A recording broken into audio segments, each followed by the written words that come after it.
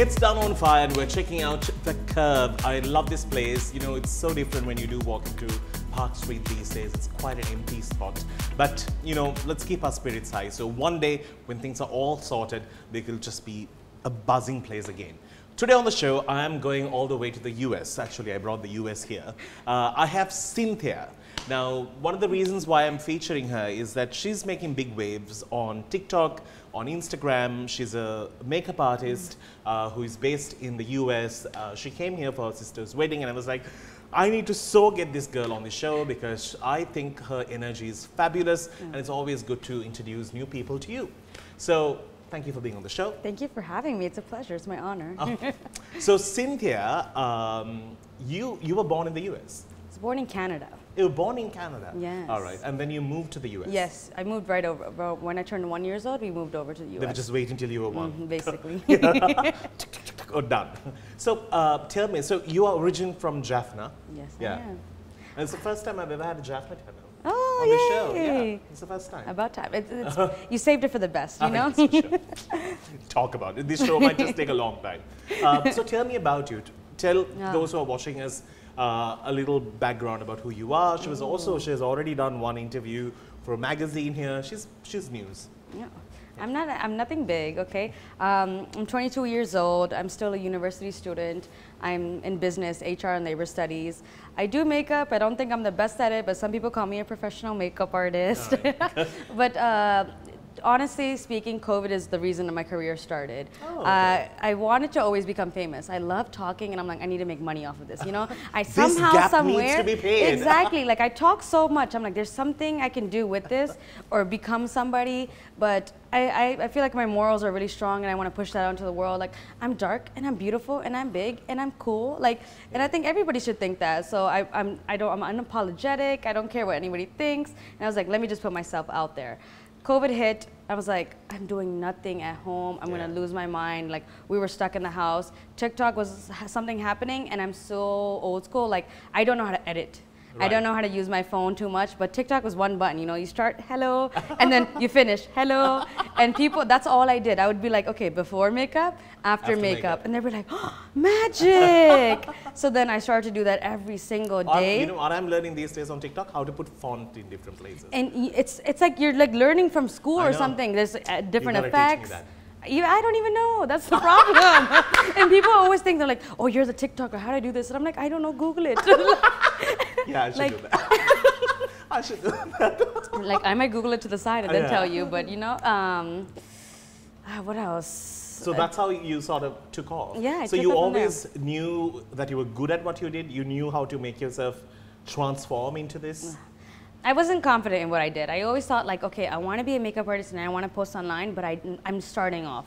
Like, I'm not the best I can be, so I was like, okay, let's just practice at home. But then I came to this realization, like, I'm never gonna just become the best. I need to start somewhere. And if I record myself here, a year from now when I see the videos, I could be like, look, I got better. Yeah. And then from there, every day I'm taking a step at a time. To this day, I walk out the house, sometimes I'm orange, sometimes I'm really dark, sometimes I'm white. And I'm like, you see, it's called, it's a little trial and error prayer, like, you know. It's just a practice, makes perfect kind of a thing. But here's the deal, you know, this term called influencer is, I think, the most abused word in the world. And you know, sometimes you feel entitled as an influencer. You're like, I'm an influencer. I was thinking if I can dine here for free, and then your reply is like, who in the world are you? Yes. And that's embarrassing. I think your work needs to speak for itself. Of course. And I think that's the most important thing. How is the whole influencer or like doing content on social media thing in the US amongst the youth? Literally the word influencer, I try to stay away from it as much as I can. And most people from the US, Canada, I would say are like, oh yeah, we see the negative connotation behind that. True. Because content creator, you get more respect for that too. And that's what I do. Content is what you watch and I produce that. Like, some of it is really, really like serious work where it's like 6 hours of work. And some of it is really easy where I'm like, today I brushed my teeth with Colgate, you know? It could be something really simple. So, and what am I influencing it? In a way, yes, I do get it because a larger audience is watching me, but creating content is like so much better way to put that. Yeah, and is it a big thing there? Like, do people feel entitled when they're like, oh, I'm an influencer, I need to get this free? Yes. 100%. I feel like there's a 50-50, to be honest. There's just few people, no matter how many following there, like there's 50 people who are following me, and I'm an influencer and I post everything I do, like give me the respect. And then there's some people who are like, they have millions of followers and they're just living life, and people follow them because they're just showing them, their followers, how they live. Correct. So there is that, I think, double standard. Brilliant. So, you know, in Sri Lanka, I think Colombo is mostly the central place for this whole new type of living to sort of come forward. So which is a great thing, and I think if you can influence someone in the right way, go for it. It doesn't necessarily need to be about a product, but it can be about something. Exactly. It's not always like use this shampoo because it's good. It's more of like, let's all try to recycle some more, or like use sustainable clothing. Like there's so many small things that we can do in our lives that can just be better for everybody else. So we're going to take a break, because when we do come back, we're going to speak more. Cynthia is Jaffna Tamil, and for those who are Jaffna Tamils who are watching us, you'll know there are certain words that when Tamils say, it is just so Tamil. You cannot break it, even though she has lived in the US and was born in Canada and her English is very American. There's always this one or two words that will just make her Tamil. Wherever she is, I'm like, that girl, turns on. That girl is from Jaffna. We'll speak more about it, of course, when we do come back. Do stick around after this, because we have starters and I really want to get into it. All thanks to our friends. We'll see you after the break.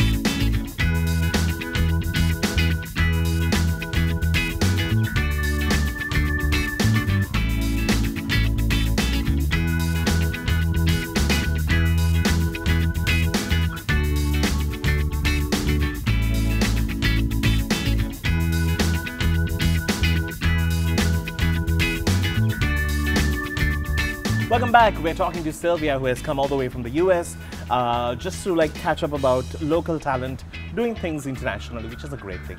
There's always a little Sri Lankan gene there, so I'm trying to like keep that going. So I wanted to tell you, when we went in for a break, there are those certain words that are like so Jaffna Tamil. If you are a Jaffna Tamil, you will realize it. However much you try and Americanize it, you'll never get it. So I'm going to just ask her to say one thing. Three-wheeler. What do you say it in, how do you call it on your TikTok videos? Auto. Do other people not say that? It's auto. Oh. It's auto, or we call it trishaw, but you say auto. That's how it's always like auto. Everybody kept commenting that, and I was so confused. I'm like, what's wrong? Now say Velavatta. Velavatta? There you go. I feel like now I'm going to pick up on the way you're saying it. We always say Velavatta, but I know anyone who comes from Jaffna says Velavatta. Yeah. Like however much, that's a tricky word. What are the other ones I heard you say? Tippy-tippy? Tippy-tippy. I knew you were going to bring that one too. I just had to say it before you did. Her favorite snack in Sri Lanka has become tippy-tip, and it's like one of our things. Have you had it before? Before, when I came to Sri Lanka, but never anywhere else. And you went in search of it? And you always called it tippy-tip? Yes, no. tippy-tippy. Tippy-tippy. Like, there's no I after tippy-tip. But that's how we call it, tippy-tippy. Yeah, never mind. I guess at Jaffna Tamil, you just had to pull your words. Put the little tune in there. Yeah, we sing our words at this point. That's true. So let's speak about, you know, something that I wanted to speak about is the fact that, you know, whole color issue. I think you live in the thick of it all in the US. Even here, girls and boys are so forced to like believe in like fairness creams, and being a lighter shade is always nicer. And you know, in marriages they say, oh, is she fair? Yeah. Or they'll always say, she's a lovely girl but dark. That but dark is not, there's nothing wrong or less about it. What are your thoughts on it? To some parts, whenever like whitening creams or any treatment comes up, I always think like to be honest, when I was younger, Fair and Lovely, yes. Yeah. Why? Because every time I went outside, people would be like, "Idu konjam podungo," like you'll look better, you'll look better. Yeah. And everybody wants to feel better, they want to look better. So you think, okay, to look better, you connect the dots, I have to be lighter. Yeah. So people who do it, I don't blame them because Yeah. it's outside force Yeah. that's forcing them to do this. And Because they when just you're wanna, born, you don't see something wrong with you. exactly. Yeah. You're taught to believe that something is wrong with you. Correct. And then in America, there's like that, oh my God, like let's all be amazing, let's love our skin. And on social media, it's great, right? It's all like everybody is beautiful. But then there is that reality, like you walk away from social media, but like people are still like, oh yeah, but Is why it the are you Sri so-" Lankan community, or is it like even the people, even with a Western mindset? No, I would say everybody, and anybody coming from like islands too. I have like Guyanese people, people in Asia too, just like Chinese, Japanese. Even them, when you think of them, you think of a lot like a lighter skin tone person. And they want to be They're- lighter. They want to be even lighter, and they are facing the same type of like discrimination we are when we're here, and we're like, oh, you should be a little lighter, be better. Like it's around the world, it's Yeah. still happening, as sad as it is. Yeah, but it's like a huge problem because I think because we come from a Tamil family and it's such a issue, like you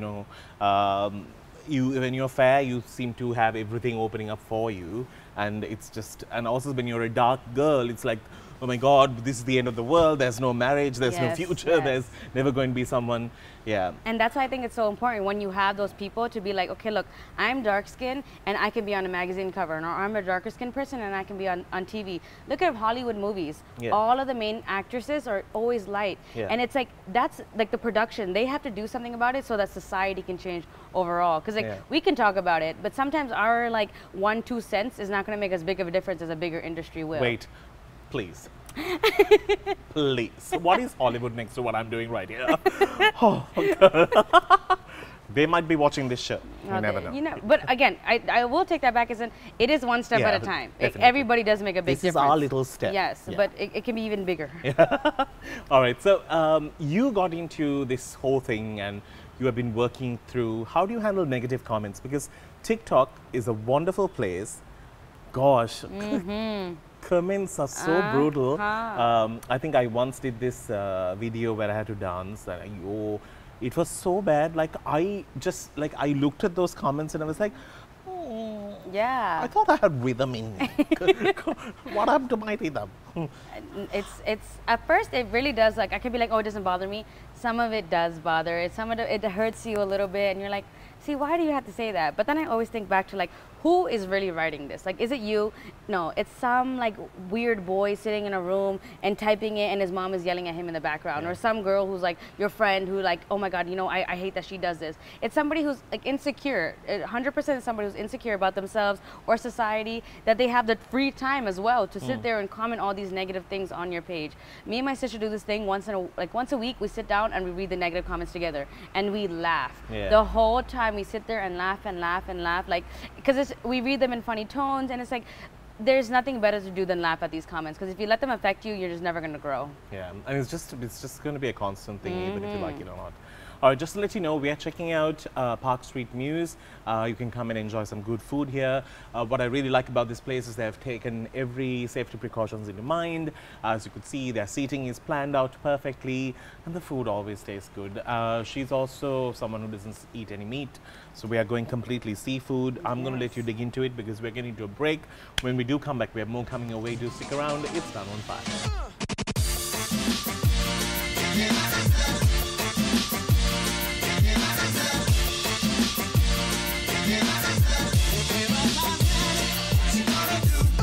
Welcome back to the final segment for Danu on Fire, right here on Hi TV, your luxury channel. We are checking out the curve, and if you can't hear us, I'm very sorry. There's some construction work happening around, and that's the noise. All right, we are talking to Sylvia.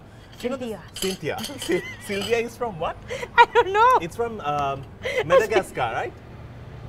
Wasn't that a Sylvia? Yeah, the hippo. You did me dirty on TV like this.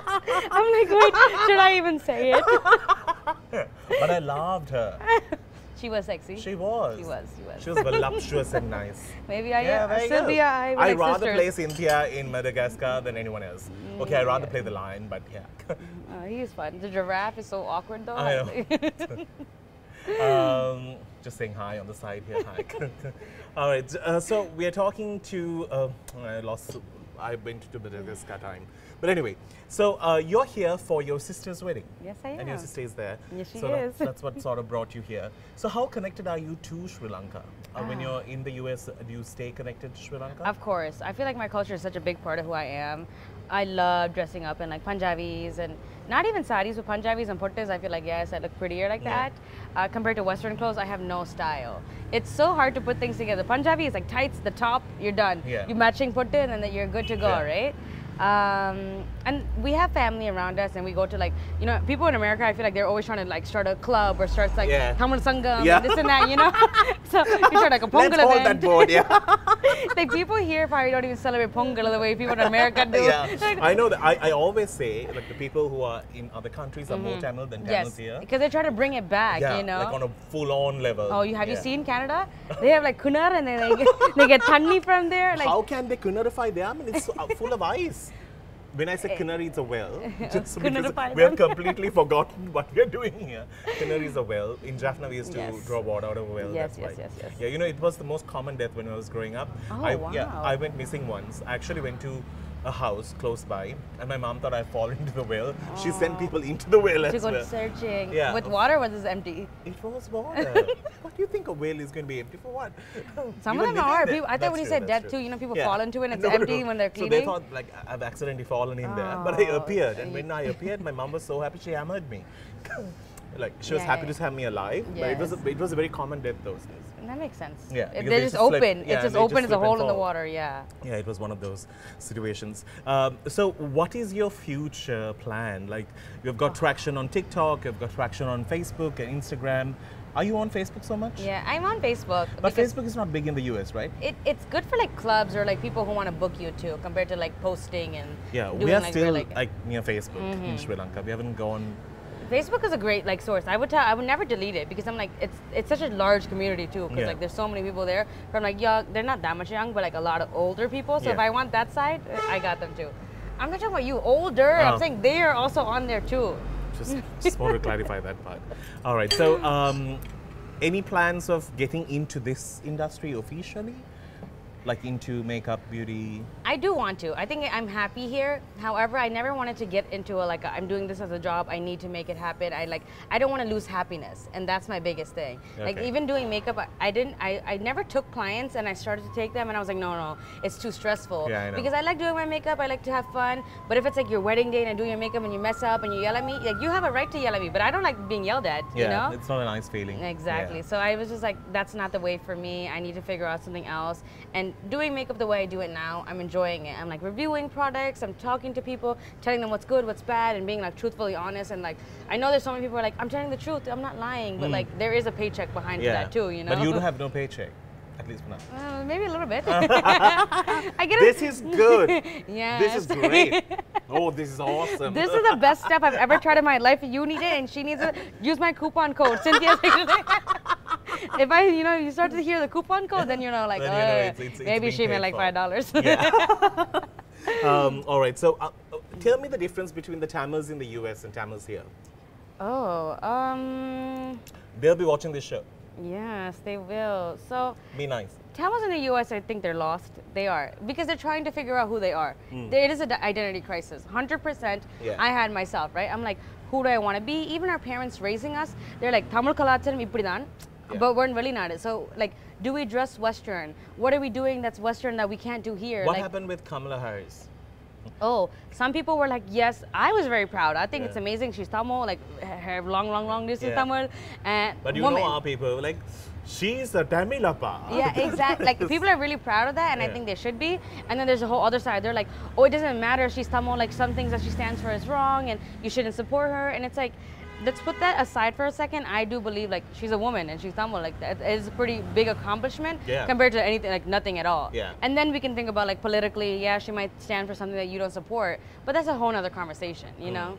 Being proud of someone is like, it's easy to do. Even, like I could be the first Tamil something, and you could be proud of me, but you might think my makeup is ugly, you know? Like, so you could do both of them. Yeah, so it's a great thing though. I just wanted to check on your viewpoints on Kamala Harris because everyone who I knew was Tamil was like, She also has one foot in Jaffna because apparently her grandfather or somebody... Have you seen that video of her dancing to like Tamil song? No. She's dancing just basically to like another song, but event. they put, like, put the Tamil videos on like any type of song. They put it on top of that video, and they always share like, yes, Tamil proud. We are proud. We are proud. But it's amazing. All right. Well, thank you so very much for being here and for having this conversation. Do you have a sweet tooth? Oh, are you kidding? I have these curves for a reason. You are and I, Nice. made in heaven. I'm telling you, chocolate. Oh my God. I know, I know. Well, on that note, we need to wrap things up. Thank you so very much for joining me on the show. Thank you for having me. I think your vibe is fabulous. Follow her on Instagram, on TikTok. You'll actually see her work. Very rarely we get a chance to like speak to young talent and talent that needs to be exposed. And I really wanted to like speak about you. Thank you so much. So I wish you all the very best and nothing but the best. All right, giving you virtual hearts because of the situation. All right, and also before we go, pandemic in the US has really changed. Oh yes, it has. Y'all don't even wear a mask anymore. Some Only people if you choose want not to. to. Yeah, some people choose not to, but you should still wear it. Here, how has it been here for you? Here, it's interesting because here I know the situation is serious. You wear a mask, simple, you know. But people are mask here and they're like, "Hello, how are you? Everything's good." And I'm like, you know, COVID Your hello is also very Tamil. Hello. Hello. Oh my God. Oh God. All right. On that note, we need to wrap things up. We will see you soon with another cool episode of Danu on Fire. Till then, be safe, be aware of your surroundings, and yeah, we'll see you soon. Take care. Bye-bye.